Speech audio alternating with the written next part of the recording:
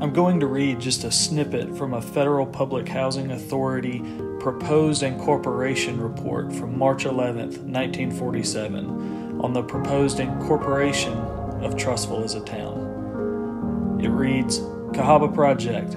This fine example of planning for semi-subsistence homes was obviously planned so that there would be protection for the project from the uncontrolled growth of its neighbor, Trussville.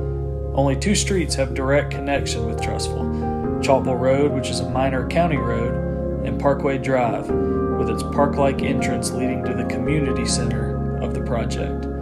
All border lots on the project are so arranged that they face away from Trussville, and all minor streets have been so planned that their connections with Trussville are made directly by way of Chaltville Road or Parkway Drive. The time has come now to join these separate communities as an incorporated town.